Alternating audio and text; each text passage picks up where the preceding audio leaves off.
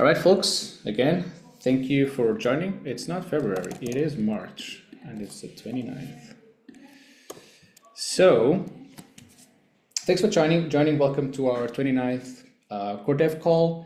As always, a little bit of context. These Core Dev calls are for core contributors to present what they've been working on, discuss upcoming features and protocol changes with community members like you.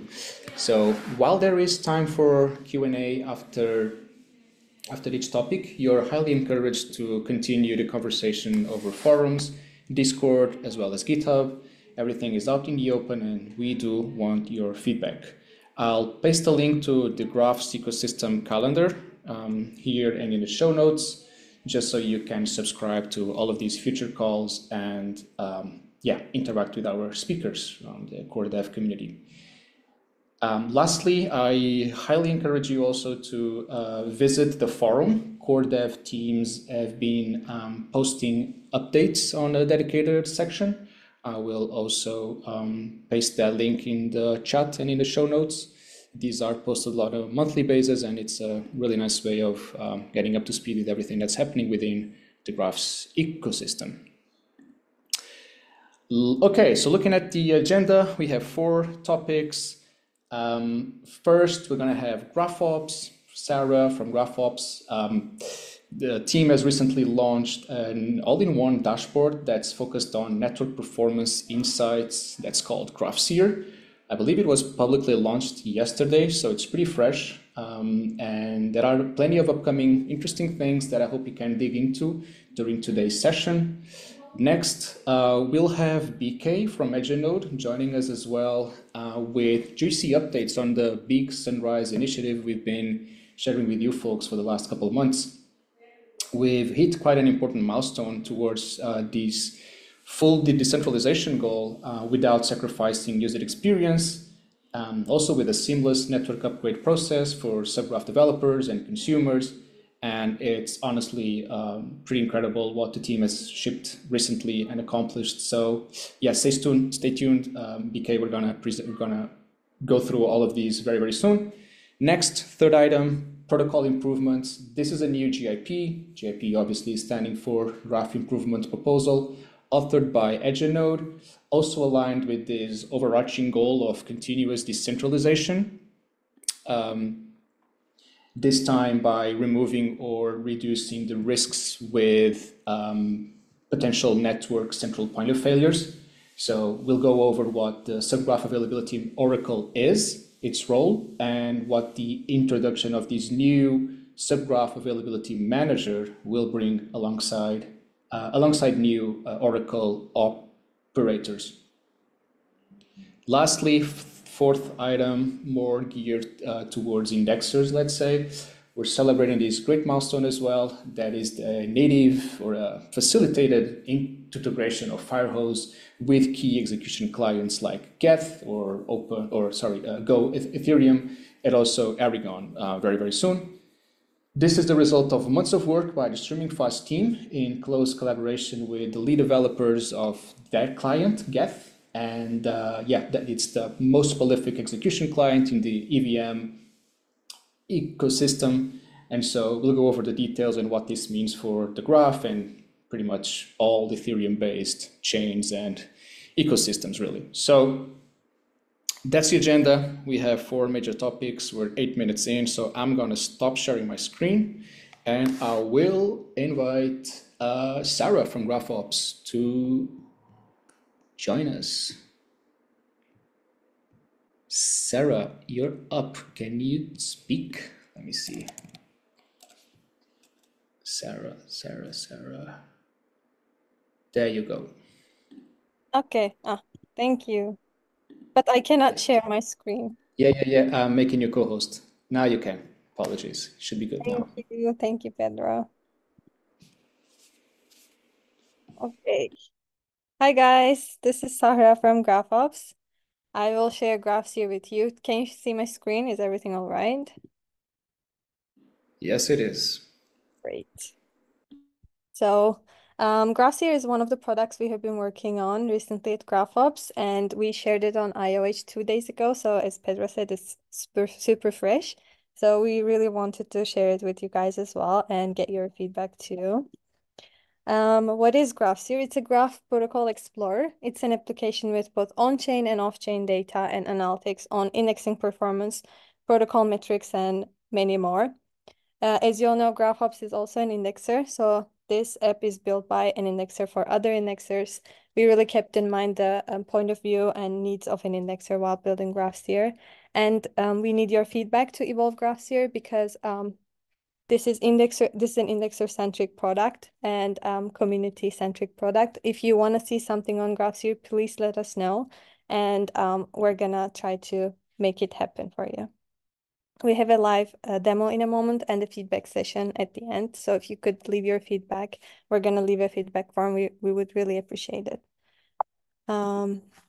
Next, I want to talk about why are we building GraphSeer. First of all, since we are a core developer and an indexer, we know how to be on the supply side of data. You know, we're building subgraphs, substreams, we're working on the graph, and as an indexer, we use these tools to serve the data, blockchain data, to the users. But building graphs here makes us the end user and really lets us understand the end user. And we believe that this is going to help us become a better core developer and a better indexer. We also realized that there are not many tools to analyze the quality of service of our indexing operations. So really wanted to create an app that will let both us and other indexers to analyze their indexing operations and hopefully get better. We also wanted to provide a good app for all the users in the graph ecosystem to understand the marketplace. The graph is evolving with the world of data services and new gateways are being added to the graph. We will make sure to evolve GraphSeer alongside the graph to stay relevant and to stay as a good source of information for the whole ecosystem. And let's see GraphSeer together. This is our homepage. We have the general protocol metrics and we have a today card here about today's information. You can see how many new rewards and query fees are generated, number of new delegators today. We have no indexers today. We had one 2 days ago, new subgraph deployments and so on. We also have some top indexers and top subgraph deployments tables. Right now, we rank indexers by query fees collected, but we're going to change this very soon to query fees settled in the last 90 days. And we have more ideas on how to rank indexers for relevant metrics so that we can provide more insights on this homepage. And top subgraph deployments are currently ranked by current signal. And then we have some general pages with all the indexers and all the subgraph deployments. You can sort here and search here to find whatever you're looking for. And this is an indexer's page. We have many metrics that might be interesting to you, but I will be talking about historical APRs here. I think on IOH people were confused because there was a discrepancy between the Explorer's APRs and this one's, and I looked into them. I think they're estimated APRs. Whereas we calculate the historical APRs here, we use the last 90 days data. We take into account the query fees, rewards, indexers, self-stake, and delegated stake to calculate 9 different APRs here. And we have plans to also make calculations and, display estimated APRs. That was a feature request. But so far we have the historical APRs. We also have a performance tab with the quality of service data. You can see some of the metrics here, average query fees, query count, query fees, and these are the total query fees daily. And the query success rate, indexer latency, and average blocks behind. Maybe something to point out here is, when you look at these two charts, you can see that when the average indexer latency is at peak, we also see that average blocks behind was at peak. Maybe indexer this day had some trouble with their operations, you could say. We really wanted this tab to allow indexers to understand their operations, and we are aiming to add more charts. And one of the requests we got was to maybe make this data more modular, divide them by subgraph, maybe by chain. That's also a very good feedback we'll take into consideration. You can see all the allocations of the indexer of an indexer here. We can go to other indexers to maybe look at some interesting cases. This, for instance, this indexer had a very, good day once. We can go and look at their allocations to see what happened. I would sort by the indexing rewards because that looks like, the top day with the rewards. And then we can see when you sort that on this day they closed an allocation. And I was really curious how they got so many rewards with so little stake because I would expect other indexers to also allocate to this subgraph. And I saw that they actually did in very similar periods with a lot more allocation actually, but they gained nothing because they provided a zero POI. So you can actually go and see what's happening on the graph protocol by, investigating on GraphSeer. Maybe some other thing we can look at. We can compare some indexers. If anyone wants to point out maybe what's the similarity between this indexer's performance and this indexer's performance? Does anything strike your attention when I do this especially? I'll check the chat if anyone says anything. Can you do it again, Sarah? So we're just switching between Yep. two indexers. Can you just like notice something in these charts that is similar? Well, the latency and the total balance differs. Yes, but I'm looking for something that's similar, but I can point it out Oh, myself. similar. So everything else, maybe. I was So, pointing out the main differences, I guess. oh yeah. Um, so let me check the chat if someone has said more queries. Latency of PNX is high. I was going for those are correct. I was going for the peak in the query count in very similar dates. Because that's crazy. Look at it. Like at 4th of March, there are many, many queries served in both of these indexers. This started at 3rd, this started at 4th. So I was curious what could be the reason. Maybe they're serving a similar subgraph. And then I think if we sort by the query fees collected, we can see that that peak is streamer. I think that's how you pronounce them. And you can see that on the 3rd of March, they have many queries served for this specific subgraph. We can again sort by the query fees collected. You can see those two indexers here. And I was curious why this happened, and I stalked this protocol a little bit. And so that they had an announcement, I think, a release on 4th of March. And we can see the query count increase on 3rd of March. I don't know if these two things are connected. Pinax is here, maybe they can comment. But it's interesting to me that you can actually see the trend even on GraphSeer by following the query count of a subgraph, if that's the case. This was another thing that I wanted to point out you can do on GraphSeer. So this is what we have implemented so far, but this is just the beginning. This was just the MVP. We shared this with an early set of indexers and coders and got some initial feedback. We implemented some of that feedback. We're working on the rest. And then we had the public launch on IOH, or maybe not so public IOH launch. We're going to have another launch, I hear, next week, the real public launch. And then here we are sharing this with you guys. We really try to gather as much feedback as possible at this stage and on the upcoming stages as well, so that we can make GraphSeer as best as possible. Some of the next steps we have in mind is GraphCast integration. I forgot to show you guys actually that we have some cute little badges for all the indexers that run a subgraph radio. That's also good to do. We recommend you do that if you're an indexer. We want to display more stats, like how many messages an indexer is sending, how many subgraphs they're sending messages for. Today we realized that there are, I think, 2 indexers. One of them is Steak Squid that covers almost 500 subgraphs, which is great to see. Considering we have over 1,000 active subgraphs, that's quite a good number.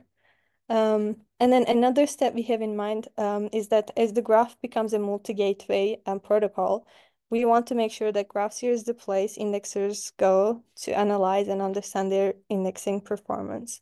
So we will make sure that GraphSeer evolves with the graph. You can visit GraphSeer from this link. Pilar is going to send it on chat. You should use the username and password that's also going to be on chat. I'll leave this here for 3 more seconds. And we would really appreciate if you guys could leave us some feedback. We have a feedback form. Yeah, thank you so much. Nice, thanks, Sarah. I had questions prepared, but it sounded like I didn't see your slides, so you kind of covered everything I wanted to ask about the roadmap and how can people reach out to get some feedback. Maybe as Pilar mentioned in the chat, so let me correct one thing I said earlier. It hasn't been publicly launched. I mean, I guess it's clear now since you've seen the beta link and the credentials to test it out. It was just presented in IOH yesterday. So any timelines you want to share, folks, on when you think people will be able to, like when is the final launch coming? I think Pilar said next week, but she can comment more on that. People can use these passwords. I mean, we're sharing these videos publicly anyway. They can visit GraphSeer right now, but next Monday, Tuesday, she said. Awesome. Yeah, and there's the credentials there for whoever wants to test it out. Yes. Cool. Any questions for Sarah or GraphOps in general?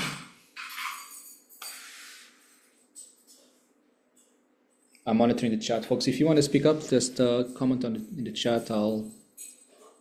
And then if you want to speak, just let me know as well. I'll give you the permissions to do so.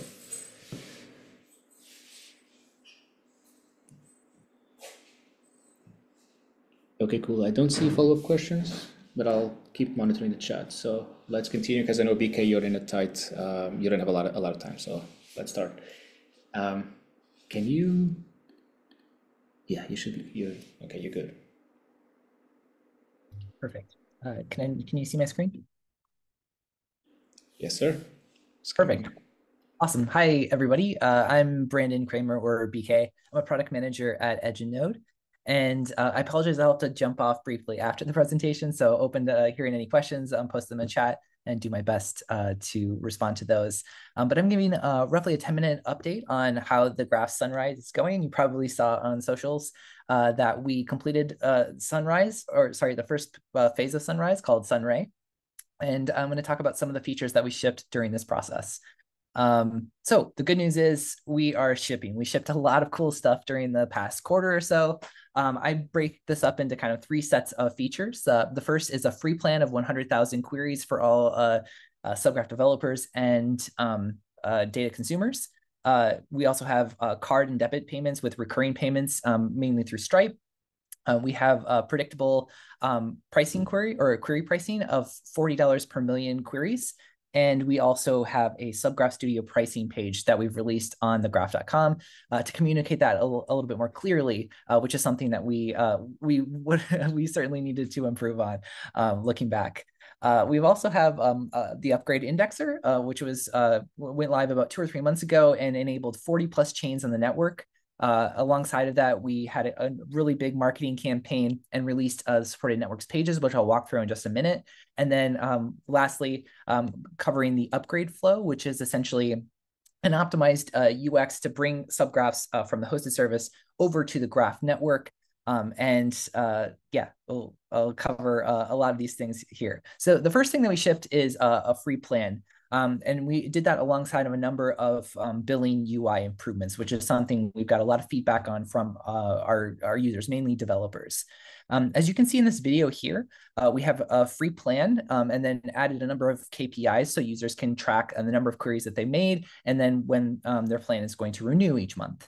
You can see if I had used my free plan, you'd also have queries made, how often it renews, and a billing chart to be able to track how much you paid, as well as the number of queries. In this, you see that you can upgrade into the growth plan, which is essentially moving from a free to a growth plan means you're paying as you go.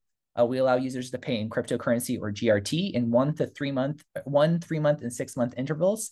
as well as including the bridge. So if you have GRT on Arbitrum or Ethereum, it doesn't matter. You can be able to pay within this streamlined billing flow. Obviously, we have the Stripe integration here as well. That allows users to pay in debit or credit cards. And that happens on a recurring basis each month. So you can basically set it and forget it and have your credit card set up and pay for those queries each month. In the next flow, I'll show you our growth plan. And this looks very similar, but you can see this a little bit more active because this account is set up for a growth plan. So here you can see the number of queries you made over the course of the period, how many API keys you have, and then you have all of your subgraphs in Subgraph Studio that you've either deployed to Studio or published on the Graph network. Under billing, we have a number of those KPIs as well. So again, you can track what your usage is, as well as how often you've paid over the course of the past several months. And as you see here, you can track the number of queries that you made over the course of the current billing period, which is a month now. We've kind of shifted that from a week to a month to make that a little bit more predictable and a little less frequent. Here in the side pane, you can see that you can upgrade you can add GRT to your billing balance. And we provided a little slider to estimate what your queries are going to be. You can withdraw GRT at any time, so there's no vendor lock-in. And then we can also set up credit cards. You notice that there is also Stripe's link. So if you've used Stripe on other platforms and have your email, you can sign up, and that kind of streamlines the process of signing up within the context of our billing flow here. So a lot of great optimizations. Again, the TLDR is that free plan of 100,000 queries is now live. We have a growth plan that enables 2 kinds of payment types, GRT or credit card payments. And then those recurring payments will be available with credit card as well. We're hoping to add recurring payments for crypto natives as well, but that will be a little while off. So as I mentioned before, we felt the need to move to a more predictable pricing model. In the past, our pricing wasn't as transparent as we would have liked, and we felt there was a need to just go to a flat payment mechanism. And we're now having that price set at $40 per million queries. That helps users predict what they're going to, what the costs are going to be, so that they can kind of project out months in advance and be able to do the accounting in a much more plausible or much easier way. Alongside of that, we've shipped this Subgraph Studio pricing page. And as you can see here, that can be accessed in the top navigation. You can see this beautiful design here that our design team put together and product engineering integrated. And you can see that the price is very clearly laid out at the top of the page. At multiple points, you have CTAs where you can access Studio and set up your billing. We have a number of testimonials and important KPIs, so you can understand what you're getting when you sign up for the graph. In Subgraph Studio in particular. So we shipped that just this past Tuesday, and there's that awesome slider that you can use to kind of predict what your pricing will be if you're a developer or data consumer. The next set of features that we shipped are mainly start with the upgrade indexer. This is basically kind of like a baseline indexer that covers all subgraphs on the network and provides some some aspect of coverage across 40 different chains. So we now have that integrated and available. But this awesome marketing campaign a few weeks ago, I think, that was incredibly successful. And so huge shout out to our marketing team for all the hard work that they've been doing there. But alongside of that announcement, we also shipped the supported networks pages. So if you go up to ecosystem and then click supported networks, you'll be able to see these kind of marketing/docs pages. And basically you have cards where you can click on mainnets and testnets and see important information about those, including development details, the number of queries on the chain over the past 30 days, the number of active subgraphs, and important quality of service metrics.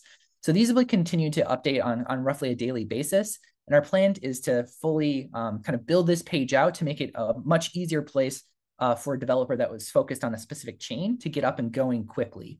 And what we're hoping to do there is integrating a kind of a curated view of subgraphs, so it's easy to pick the most valuable subgraphs, as well as some examples to get started and develop subgraphs.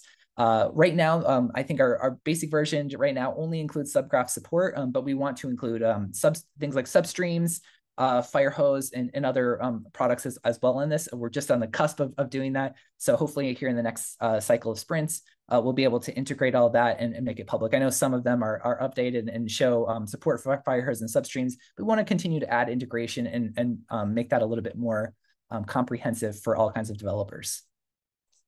The last thing that I'll show, and this is a little less curated video, but this is Marcus Drain, who's DevRel on our team, put this together to show the value of the upgrade flow. For those who don't know, the upgrade flow is essentially an optimized UX flow that helps users move subgraphs that they currently have on the hosted service over to the to Subgraph Studio and the Graph Network. Basically, any subgraphs that have more than one query are eligible for this process. You'll go through and you'll be able to select the different subgraphs that you want to move over to the Graph Network, as you see in this video from Marcus's video. And then as you click through these, it's a fairly simple process of 1 to 3 clicks. You'll be able to move those over, and Edgeno will cover those the gas costs of publishing those to the network as long as they're over that one query over the past 30 days. So we think this is a huge optimization in terms of UX. I know in the past it was not the easiest thing to do, and it required several steps. We think this will speed things up in the transition to move to the Graph Network. You should expect a timeline for kind of the next stage, which is Sunbeam.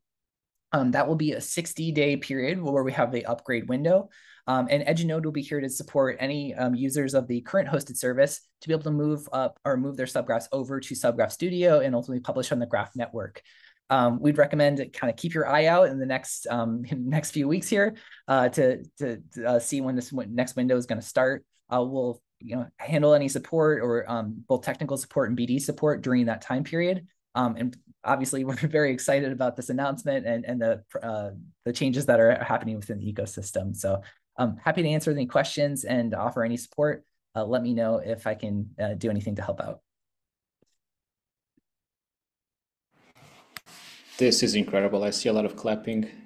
BK, do you have time? If there's follow-up questions, can you stay a couple of minutes? Yeah, I can stay. Yeah, I can stay a couple minutes.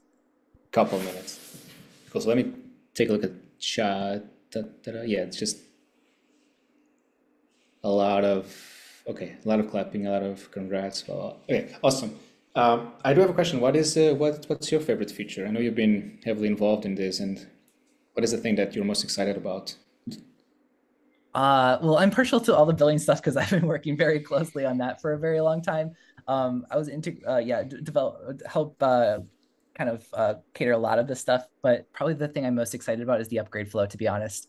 That is a huge UX accomplishment and being able to move things over in that way. So I think that's a huge unlock for the ecosystem and really brings it to the next level. 100% agree. It's not easy going decentralized and not having a degraded UX experience. So what's been done here is pretty incredible. And so developers will still have the free tier, because there was a lot of concerns about the hosted services going away. What's happening? So to be clear, it's still there. Hackers, we love you. We want to support your projects and your ideas. So keep hacking. The studio is still there. You have a bunch of free queries. And if you want to go to prod with our decentralized network, it's just as easy as this upgrade flow that BK showed. I mean, it's easy. And payments wise, credit cards, we all love it. Hopefully that will also reduce friction. So essentially, yeah, thanks for sending all the feedback. I think we shipped something pretty cool. We listened, we shipped, and keep sending us some feedback. We're always here. And thank you, BK, and the whole team for building all of this. I know it's took us a long time, but I think it's super nice. Huge shout out to everybody. Yeah, at Edgenode, all the core dev teams, everybody in the Graph ecosystem for the support and shipping this. We're very proud. Absolutely. So lastly, the best way for people to share feedback on all of these or get support if needed is, may I assume, Discord? Yeah, Discord. I do believe we're going to start integrating some technical support as well, just in case there are any issues. And that pricing page is going to be a good place to look out if you need kind of BD support. or business support, feel free to reach out though. We're always on Discord, at Telegram. We're everywhere. So happy to help. Just let us know. Great. Thank you. All right, BK, thanks so much for taking the time and joining us. I don't see questions, and I don't want to hold you up much longer. So thanks again for joining and all of your work. I'll see you around.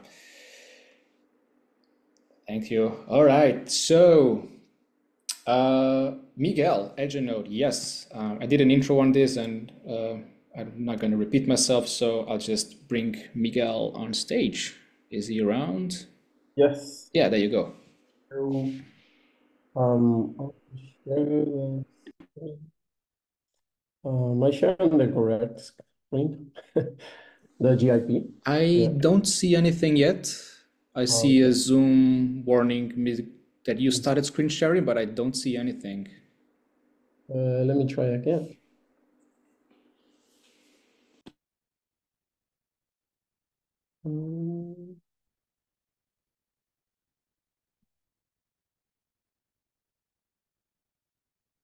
Yeah, I don't know why it says your screen sharing is paused. I don't know why or how to You unpause may it. have multiple monitors, maybe. Yes.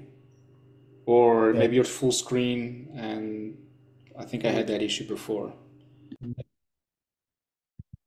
Your screen share is loading. There you go. You can see it now. Now I'm lost between my screens. Sorry, you guys. Okay, here we go. All right, yeah. So my name is Miguel. I'm with EdgeNode in the smart contracts team, and yeah, here to talk about this improvement proposal. I'll go over first the staff availability oracle. Yeah, so for those who don't know, this is a system that currently EdgeNode is running, and what this does is it checks the validity and the existence of subgraph manifest files on IPFS, and that they're built correctly, and essentially that subgraphs are indexing supported networks so as to be eligible for rewards. So for indexing rewards. So basically, what this does is every 5 minutes it pulls all the subgraph deployments from the network subgraph and verifies that the manifests exist and checks the network that they're indexing. And if some of these steps it fails to get the required information, it sends a transaction to the rewards manager contract denying rewards for that subgraph deployment ID is what it works with. So yeah, hopefully that was clear enough, but in a high level information, it either allows or denied rewards for subgraphs. So for example, if an indexer is indexing a subgraph and then this availability oracle detects that that subgraph is not eligible for rewards, then it will deny that subgraph. And then when the indexer goes to present POI to close their allocation to receive indexing rewards, it will receive 0 rewards because this was denied. And yeah, so as I mentioned, this is currently run by EdgeNode, and we have a single instance of this running. But this is on a public GitHub repository that you can see over here. I'll share these links afterwards. All right, so the improvement proposal is to further decentralize this system. So we're adding a new smart contract called Subgraph Availability Manager. And this will be only for L2. So yeah, Arbitrum and Arbitrum 1 and Arbitrum Sepolia. And what this will do is we'll create an interface. So instead of having one single oracle running, we'll be able to have 5 different oracles running. So in this first iteration also, the oracles will be run by core devs teams. And yeah, we already have 5 core devs teams who volunteered, and they'll be running each of these 5 teams, one Oracle, and then via the interface of these new smart contracts, we'll have a voting mechanism where instead of being just a single one, Oracle being the one responsible for allowing or denying rewards, then we'll require a majority of 3 votes. And then once those 3 votes are reached, we'll trigger the transaction to the rewards manager contract.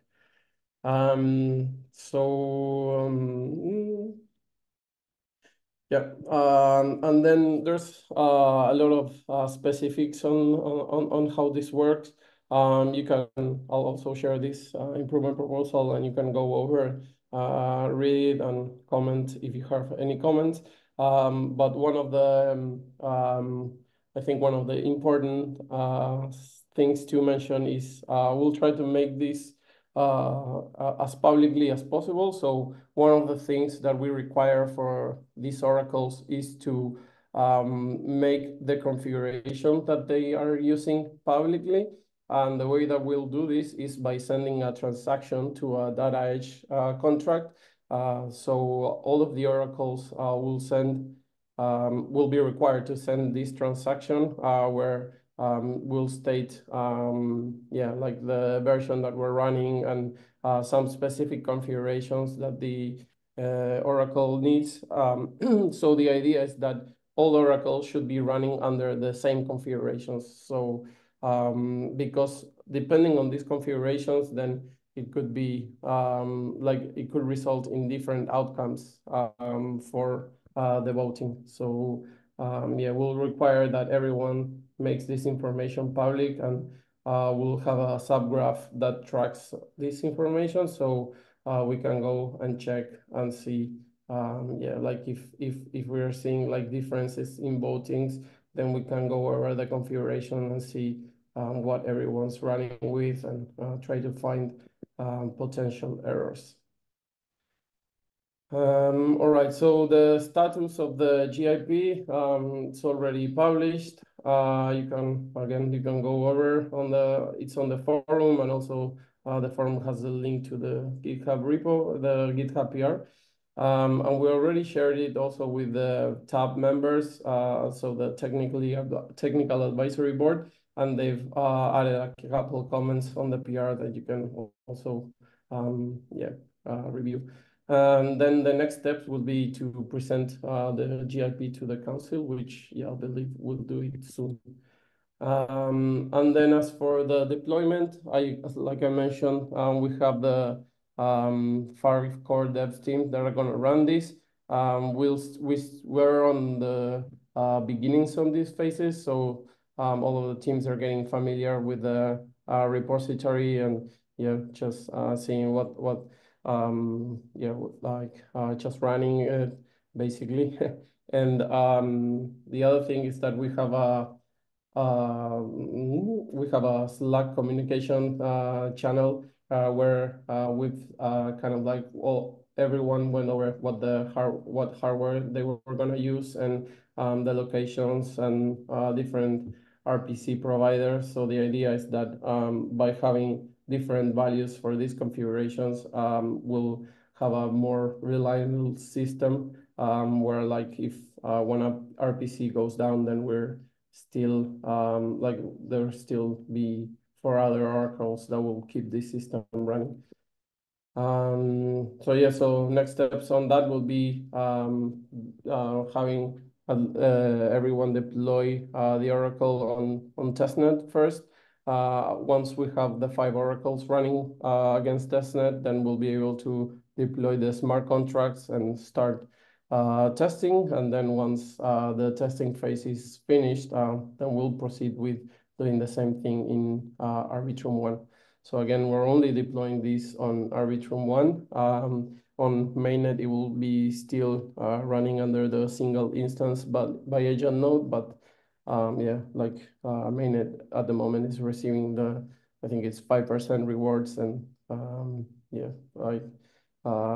still not clear when, but eventually rewards are gonna be 0 on mainnet, so we won't need this anymore. And yeah, so I think that's everything that I have. I don't know if there's questions. Thanks, Miguel. Looking at the chat, I only see Payne upset he's not running one instance. Other than that, I don't see any comments or questions yet. Yeah, thanks for sharing, Miguel. I think you mentioned the technical advisory board, so just want to shout out all of those that helped to review this and give us the feedback. We'll be taking into account when taking these proposal to a vote by the council, hopefully next week. At least that's the plan. And yeah, and also thanks to all the core dev teams that helped joining this project and help us try to remove at least these potential central point of failures we may have on the network. It's a nice step towards full decentralization. So thank you all for joining. All right. Oh, cool. Thanks, Miguel. Thanks for sharing the GIP I shared PR. those. Yeah, I shared those links. So yeah, like feel Great. free to go on those. Yeah, especially on the PR and ask any question or comment you'll like, and I'll try to answer. Yeah, I see the repo for the Subgraph Availability Oracle as well. So those who want to know more about it can just follow that link. Cool. No questions then? I don't see any, but Miguel, we can keep monitoring the chat. So 15 minutes left, right on time. Again, thank you, Miguel. Let's continue. The last topic was Matthew is gonna come and talk about this recent work StreamingFast has done on Geth. It's been taking months, but it's an incredible milestone as well. Let's understand what that means and for the graph and the whole ecosystem and what it really is. So I'm calling Matthew. There you go. Oh, I see him. Sorry, just give me a second. There you go. You should be able to present now, Matthew. Yeah. That's good. Yeah. You're good. Welcome. It's been a while. Myself, Thanks for joining. Do you hear me well? I do, and I can also see you. And Great, I'm happy that's you're here. It's been a while. I have nothing to really present. I'll just kind of talk about what happened last week, which was kind of the Get Native Tracer PR that we worked on was finally merged after a long time. So I'll just recap kind of how it started, what's included in the PR, the impacts it does for us StreamingFast, but also the whole graph ecosystem. And we'll finish maybe with some quick question if people are kind of happy to dig that. So everything started actually almost 1.5 years ago when Alex went to a conference, EAT conference. I don't remember which one exactly. Bogota. I was there. Bogota. Well, thank you, when he met Pedro. Sina. The OG is there. Perfect. So at that time, Alex and maybe probably Pedro, they met with Sina from the Geth team, and we had this discussion to upstream the files tracer that we worked on in the last kind of 4 years back in Geth directly, and the team was really kind of receptive to our ask, and they decided that they had a pretty big tracer already done, but it was not granular enough to fed with what Firos was doing at that time and still doing today. And that's how it started. And over the past, let's say, the last year, mostly, it took it's a long work, 10 to 12 months of work with Sina. They proposed an initial kind of version, and then we started kind of porting our Firos tracer to it and filling the gaps, mainly kind of the big difference now is that first they added what they call a live tracer. So it's a tracer that works while the chain is synchronizing its own block, emitting tracing events. And there's quite a small interface that we implement, and we are able to intercept everything that happened at any level of granularity, because that's the second big change that we did, was adding all those missing hooks for the tracer to be able to record anything that is state change while the execution happens. So, account balance, code, storage changes, whatever happened that makes any changes to the blockchain and is useful for debugging and introspection feature, we added hooks for that. So at one point in time, we were one-to-one backward compatible with what Firehose was. So mainly that essentially reported the core logic of the Firehose tracer without the implementation, mostly. And at some point, they remove a small hook that we had before, which was called on new account. So we are not totally backward compatible anymore due to this change, because in fact, it was bogus. It appeared that we had some wrong assumption about where it was hooked. So we had kind of wrong data going there for no good reason. So at some point, we'll deprecate that field, which is not quite used, to be honest, anyway. So essentially, we are one-to-one backward compatible now with our small fork. What does it change for the graph, StreamingFast, and everyone? First, it will reduce the maintenance costs with a good amount, because we'll just maintain one single file that implement the interface, the tracing interface, which means that for the changes that are going to conflicts, they are kind of minimal, if not zero.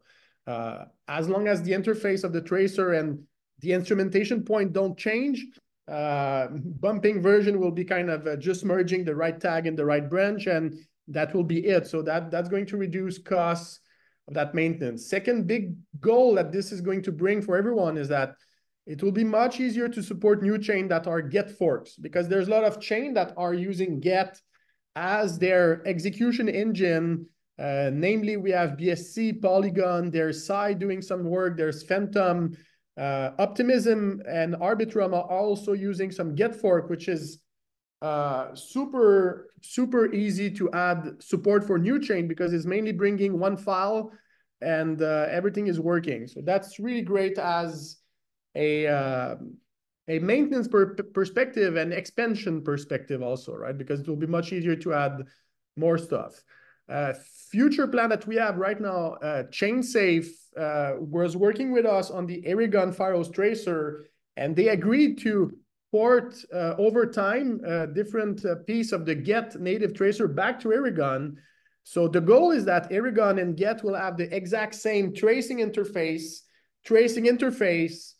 meaning that we'll be able to easily kind of have the Firehose tracer in both worlds. So people that are that prefer to use the Aragon stack will be able to use it with the same kind of level of support, hopefully. And the goal will be to open the PR on Aragon in the upcoming weeks. And hopefully we'll be able to get that merged back in the upstream Aragon. And that will probably close the loop at that time. So I think it's that's a good overview of what we did. It does not go in detail, and I don't think it's right important, but next week, in the two next week, I'm going to run some more production workload on the Firehose tracer, the new one, the one with the Geth native tracer. That's something that we did not do so far. What we did, though, it was comparing blocks on Sepolia, and we were at the same block production for the first 3.5 million blocks. We had a small diff that I did not investigate so far, but it's something in the Firehose tracer directly on some edge cases. And once I have fixed that, probably next week or the week after, we're going to start launching kind of production workload on the Firehose tracer with live blocks going and everything. So that's kind of the current final steps of all this work stream that has started almost 2 years ago. Yeah. Awesome. Thanks, Matthew. Yeah. Very bullish. I mean, this to me is super interesting, starting to see the Firehose becoming the standard way for blockchain data extraction, let's say, also as a storage medium to some extent on the major execution clients. And yeah, as Matthew mentioned, now chains can benefit from Firehose and substream support. All those that are Geth based, at least. That is awesome. So, and to add a quick, Semiotic is working also on making Firehose more versatile at the receipt level and the epoch validation. So I'm working a little bit with another Pedro there hopefully is the right name. I got it right, but Mhm. working with him a little bit to get it more verifiability in the firehose data that is produced. Not at every step, like the tracing is maybe too granular to really assert, but there's a lot of stuff that we can verify, and Semiotic is working on that as we speak. So that's great. Right on. So just to close the loop, the benefit for future chains will be also native support for substreams. Substreams will also be natively supported on our at the protocol level. Let's say substreams will be on our network soon, and so chains that are Geth based can already benefit from the existing GraphNode integration for subgraph support, leveraging the EVM JSON RPC API that GraphNode is already compliant with.